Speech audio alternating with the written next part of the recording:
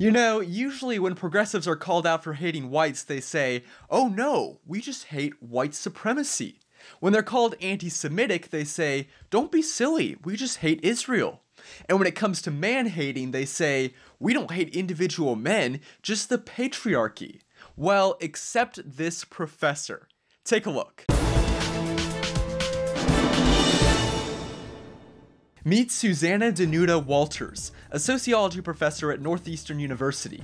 She studies gender, feminist theory, all the stuff you'd expect, and has written a book called The Tolerance Trap: How God, Genes, and Good Intentions Are Sabotaging Gay Equality.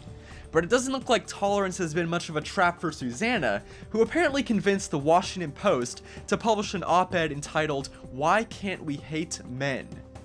Can you imagine this column being written about any other non-privileged group? And don't get your hopes up thinking that maybe the headline means she's gonna answer why it's not okay to hate men. Oh no, Susanna seems to have exhausted her own logic and morality and is asking you the question. She writes, men, if you really are #with us and would like us to not hate you for all the millennia of woe you have produced and benefited from, start with this. Lean out so we can actually just stand up without being beaten down. Pledge to vote for feminist woman only. So the woman only part aside for a second, something tells me she doesn't mean second wave feminists here. Something tells me she wants more of the third wave feminists, who are very eager to mandate equality of outcome in high paying and fun jobs, but when it comes to plumbing, coal mining, garbage collecting, it's perfectly fine for men to dominate. Don't run for office. Don't be in charge of anything. Step away from the power. We got this. And please know that your crocodile tears won't be wiped away by us anymore. We have every right to hate you. You have done us wrong. #because patriarchy.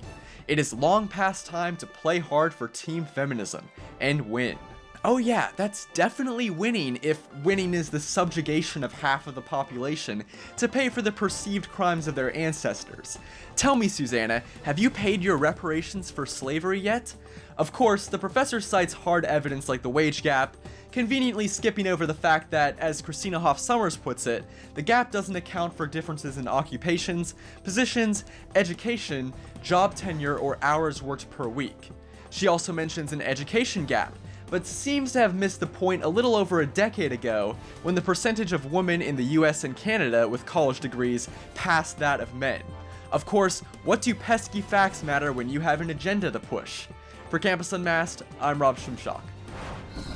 If you like this video and support our mission, please make sure to comment and subscribe. If something happens on your campus and you'd like us to investigate, send us details using the form on campusunmasked.com.